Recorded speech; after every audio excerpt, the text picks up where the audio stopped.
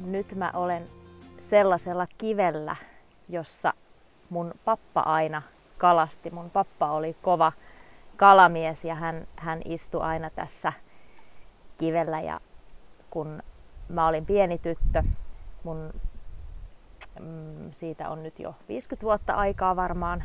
Voi olla, että mä oon ollut ehkä sellainen 5 vanha tai jotakin sellaista. Mun pappa on kuollut vuonna 80.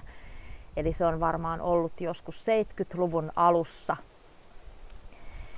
Mä tulin aina tähän papan viereen ja pappa sanoi, että kyllä sä saat tässä olla, jos vaan oot ihan hiljaa etkä häiritse.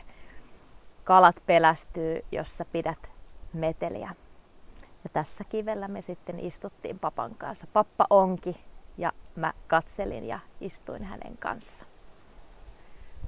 Nyt mä näytän vielä, miltä tää Kalakivi näyttää vähän kauempaa. Katsotaan, täällä on. Mun täytyy ehkä kääntää kamera. Tuossa on Kalakivi täältä vähän kauempaa katsottuna. Se on tämä.